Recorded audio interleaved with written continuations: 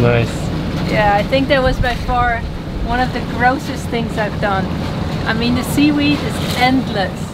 Hi, hey. Hey, if you watched last week's video, you know that we are in Mar Menor. We are on 3 meters of depth with 50 meters of chain out. The lagoon is environmentally troubled, and as a result the bottom is thick weed and no anchor grabs ever. Everyone just skids around as if we had no ground tackle. Watch this video if you want to know what happens when you have to leave a weedy anchorage in high winds. Things could have turned nasty, but you know us, they didn't. We rather tell you what to pay attention to instead of starting a Kickstarter because we put our boat on the rocks.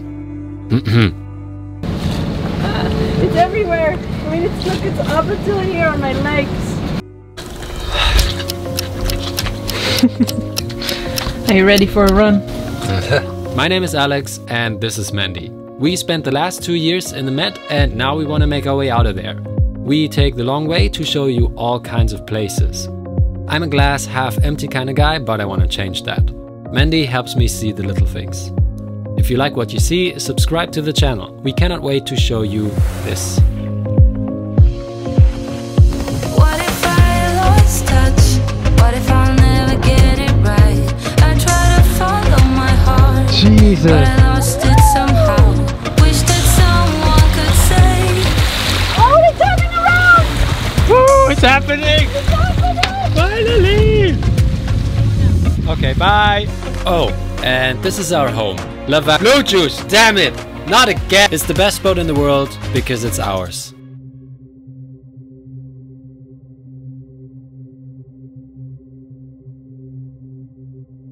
So this chap ran aground on the beach and we felt like we don't want to follow his footsteps. We didn't feel comfortable on the lee shore either, so we decided to lift and it was quite interesting.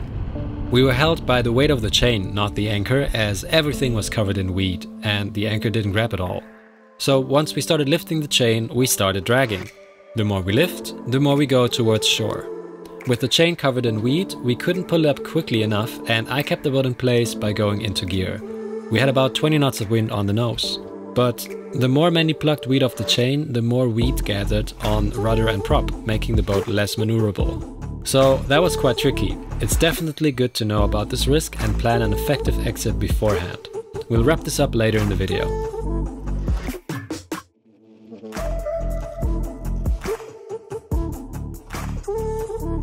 Nice. Yeah, I think that was by far one of the grossest things I've done. I mean, the seaweed is endless. We watched a movie of somebody that said that there was no seaweed in Mar Menor. Well, I can confirm the opposite.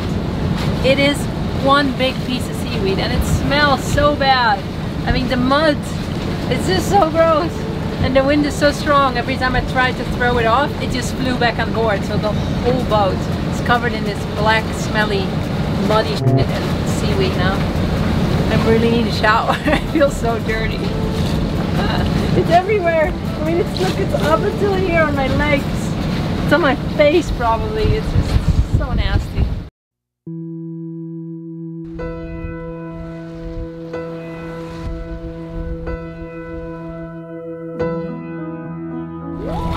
Doing good. Past is for the birds. I believe in something else. I believe in now. I believe this time for us. Give me pad and pen, cause I lose my words when you're around. And I'm scared to death. Maybe I've been figured out. We're just moving to another island. It's just about 4 miles. It's not really far. It's just that the next couple of days, or actually a whole week, we're gonna have south winds, southwest winds. That's why we're also staying in Mar Menor, because we want to go southwest and we won't be able to go there. And also the waves will build up pretty big outside because it's really blowing through the Gibraltar Strait into the Med. And we are now going to another island just to hide on the other side of that one. You ready? Of course. Again. Again. With a very short sail, huh? It's a Menor sail. I think it took longer to get the anchor up than to actually sail down here.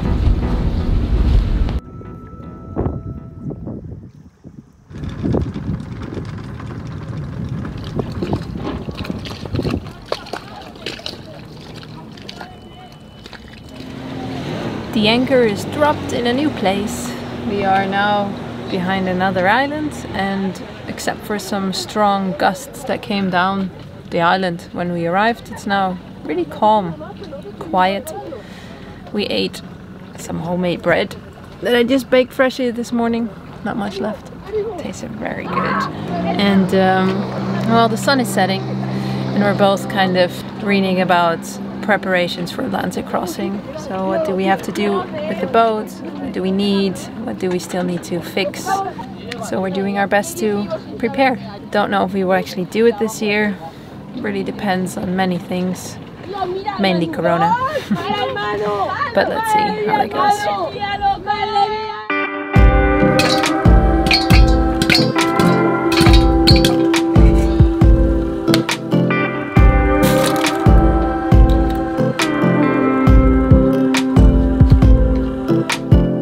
Do you want to watch city lights and eat popcorn with me? Of course.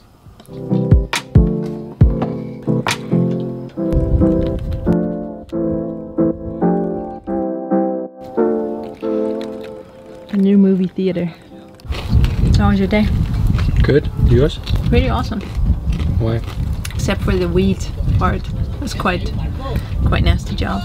Yeah. How was it for you? I mean, I was just working on the anchor. You said it was complicated back here. So I was on the wheel. Mandy picked up the anchor. We also had 20 knots of wind on the nose. Yeah. So I then usually just push forward for, I don't know, a few seconds, and then go back into neutral, and then on neutral revs I go back up again as fast as I can. So the power is back on the windlass. Yeah, because otherwise the strain on the chain with the wind is just so high, it really feels not good for the windlass. I don't know if it's actually bad, but it feels wrong. So we mostly then going forward just to help a bit. But because it took so long, and Mandy put the weed off the chain and it just floated in the water, and it actually got hit by keel and rudder and also on the prop. Yeah, I was already afraid of that. I mean, the batches of weed I took off were really, really big. Even on the chain, it was massive. Yeah, so I didn't notice that. It's also not too bad, you just lose a bit of steerage.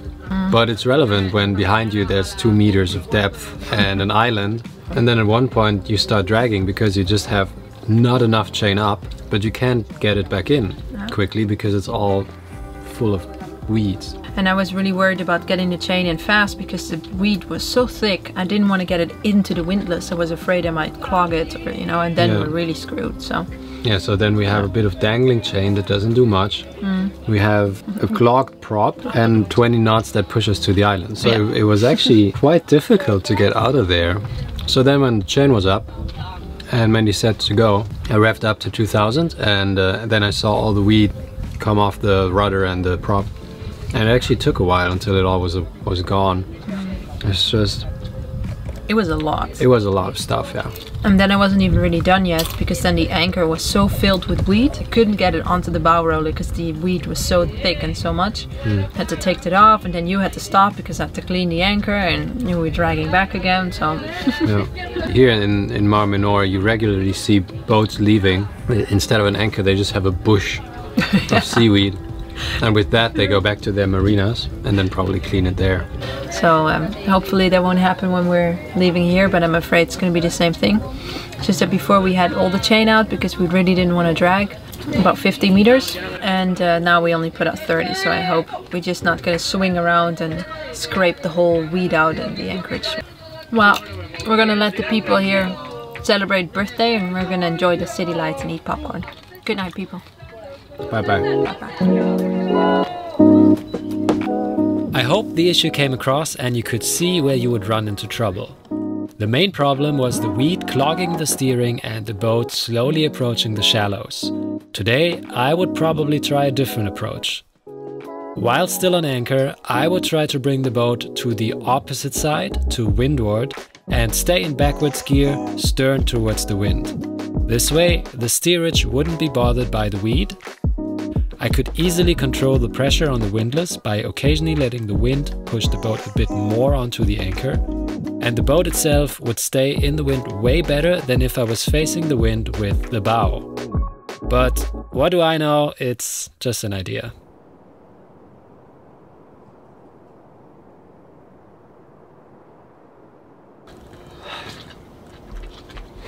Are you ready for a run? I'll watch you. I'm not going to pretend that I'm any good at this. And I'll probably run for like 6 minutes. If I make that even. But at least I get out. And then yesterday when we went into town, we found this, well, very Spanish bakery. They sell croissants for 40 cents and they're really quite good. So it's gonna be my reward after a 6-minute run. It's all of a sudden leaking oil. Yeah, not bad. Our engine's keeping up very good though after the last swim it took. Takes a bit longer to revive sometimes, but mostly it goes on almost immediately. And it hasn't failed us yet, although it might fail us today. Ah.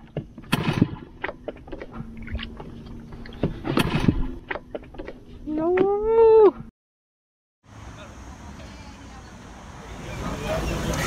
I made it. It was 11 minutes, pretty good. But now we are having a very typical Spanish breakfast. The Spanish people always have sweet breakfast. So Alex got a chocolate milk, hot one actually, in 30 degrees. And further, what they do typically is have something called pan tostada con tomate. So they give you like a nice roasted baguette. You put some olive oil on it, and then some tomato. Very typical Spanish. It's quite nice. So you can eat that. So what do you think of the pan tostada con tomate? Delicious. Yeah? Yeah.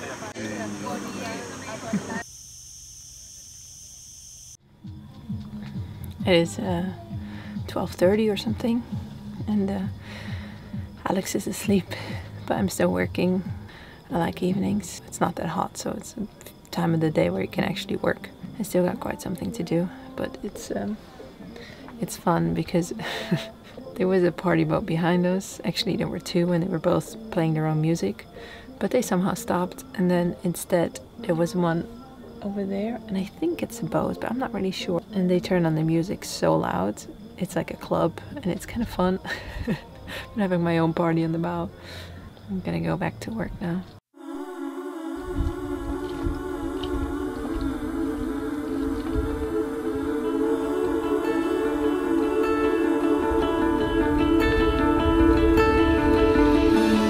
Since Mar Menor is about 5 meters deep everywhere, you could basically anchor anywhere. So today we decided to anchor in front of this incredibly long beach. This place is called Los Alcazares, and it is a very old town.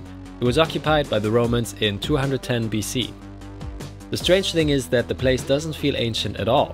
It feels like a regular, relaxed Spanish town filled with little restaurants and bars. You can get wine or beer for as little as €1 or breakfast for about €2. Spain is very much alive in the early morning. The long beach is used by joggers. The cafes are filled with people having café con leche and their pan tostada con tomate.